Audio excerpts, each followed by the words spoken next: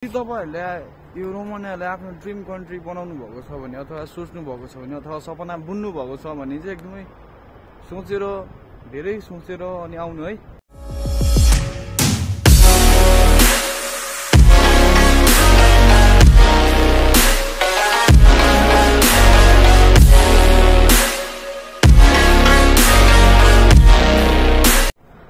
Order दिन आएको यार, यत्रो माथि चढेको यार आमा, त्यहाँ खोला तलबाट पहाडबाट चढेको यार आमा। एनीवेज के छ, hello guys, welcome back to my channel. I hope तपाईँहरू संसारमै सकुशल हुनुहुन्छ होला। मेरो सब ठिक छ, पछाडि हेर्नु सक्नुहुन्छ ब्याग बोकिरहेको छु म चाहिँ। कहाँ माथि यार बाटो हेर्नु न, यत्रो माथि भइरहेको छु। उहाँ चढ्नु पर्ने रहेछ माथि, अनि लोकेसन हेर्दै गइरहेको क्या। थाकिसक्यो यार आमा, यस्तोबाट चढेको, त्यस्तो उकालोबाट भराएँ यार, किद्दी यार गाह्रो छ हौ, गाह्रो छ। तर हिम्मत चाहिँ हारिँदैन होइन, स्ट्रगल चाहिँ गरिन्छ बबाल। त्यस्तो हेरेन, त्यस्तो बाटोबाट साइकल त्यहीँ लक लाएर राखिदिएको मैले त। माथि चढाउनु सकिँदैन यस्तोमा, कसरी चढाउने साइकल माथि, यदि हुँदैन त। तर हान्ने यस्तो यस्तो ठाउँमा आउनुपर्छ क्या। यो क्या हरियाली वन नेपालको धन भन्ने एउटा शब्द हो। गाह्रो हुन्छ क्या यार, यस्तो सजिलो केही पनि छैन, यस्तो गरी भइरहेको छ यार। यो के हो फेरि, कुन टावर हो यार, थाहा पनि छैन। तर यतातिर चाहिँ खतरा उति गरेर रहेछ है, बबाल ठाउँहरू चाहिँ बबाल हुन्छ क्या। त्यही यार, लास्ट गर्मी छ यार अहिले यार, यत्रो कपडा लगाएर आएको छ यार।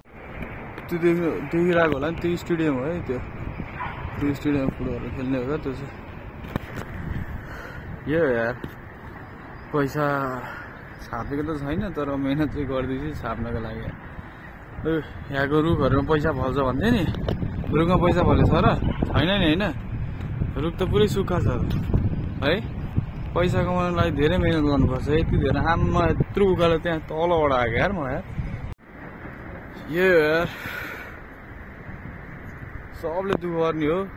खोला बगिरहेको छ त्यहाँ पुल छ है। सबले ड्रिम कन्ट्री भन्छ रोमानिया।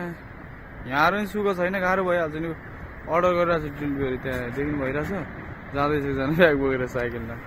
कम गाह्रो हुन्छ यार, यति सजिलो छैन क्या, यति सजिलो केही पनि छैन यार। लास्ट गाह्रो हुँदो रहेछ यार, एकदम गाह्रो हुन्छ, लास्टै गाह्रो हुन्छ यार। मलाई त गीती लागिछ यार, कतिखेर सोच्दाखेरि अब्बर गीती हुन्छ यार। तर दुःख मान्नुहुन्न, दुःख त गर्नै आएको हामी। त्यही हो, बल गर्नुपर्छ, सङ्घर्ष चाहिँ कडा गर्नुपर्छ यार। त्यही हो, सबैजनाले दुःख मजाले गर्नुपर्छ, दुःख पछि नै सुकाउने हो है। खतरा छ नि त, ठाउँ त जसलाई नि बबालै लाग्छ क्या, खत्रै छ ठाउँ त। यता के घाँसहरू कस्तो दामी हुन्छ क्या है।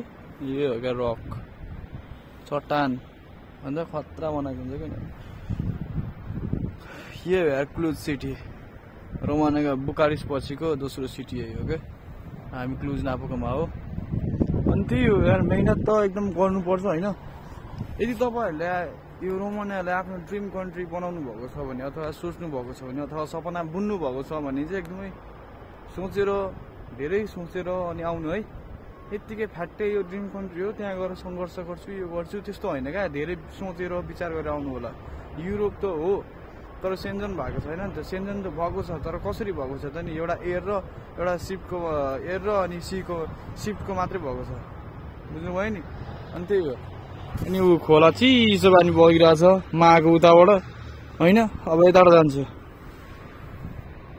त्यही हो यार, तपाईँहरू पनि आफ्नो ख्याल राख्नु होला। यदि तपाईँहरू आउन चाहनुहुन्छ भने रोमानिया एकदमै राम्रोसँग बुझेर एकदमै मजाले आउनु होला है। अनि त्यही हो, यदि तपाईँहरूले बुझेर आउनुहुन्छ भने दामी हुन्छ है। अनि पैसा पनि कति लिँदा रहेछ, 7-8 लाख, कहिले कति तिरेर आउँदा रहेछ होइन। एकदमै राम्रोसँग बुझेर होइन मजाले आउनु होला है त।